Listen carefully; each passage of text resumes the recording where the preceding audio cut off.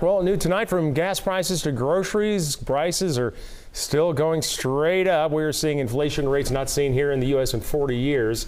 And many things are now costing more, and we seem to be getting less. KCRA 3's Melanie Wingo joins us now live from our newsroom with a look at these inflation impacts. Most recent data puts inflation rates at 7.9%. And yeah, you have to scroll all the way back to the early 80s on charts that keep track of this sort of data to find higher inflation rates. So tonight we heard from an economics expert about why this is all happening right now and when things are going to look better for all of us.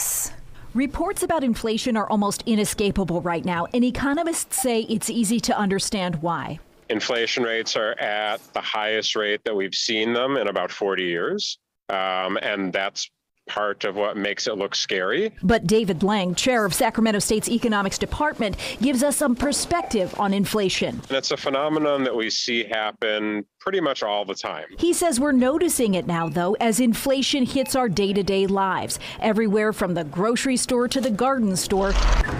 And we're not out of the woods yet. Everything is going to be heading up, most likely. The conflict in Ukraine having a direct impact. The unfortunate situation going on overseas is affecting what's going on at home in terms of our inflation. The war and resulting spikes in gas prices here in the United States are having that ripple effect. All of those, little bit here, a little bit there, really add up to a very large dollar sum. And that does turn into higher prices of a lot of goods. And Lang predicts things will get worse before getting better. So we should brace ourselves for the immediate future of seeing prices continue to go up for a while. But I assure you they will not continue to go up forever. Most estimates, he says, put a leveling off of inflation happening at the end of the calendar year. March feels like a long way from the end of the calendar year, but in terms of business cycles, it's just not that far away. Lang explaining we can think of inflation almost like a necessary evil in a fast-growing economy, admitting things are off kilter right now, but that the economy has a history of righting itself when given enough time. What that means is that 40 years ago, the inflation rates were really high, and then they came down. They didn't stay up there forever. In the long run, I promise you everything is going to be okay.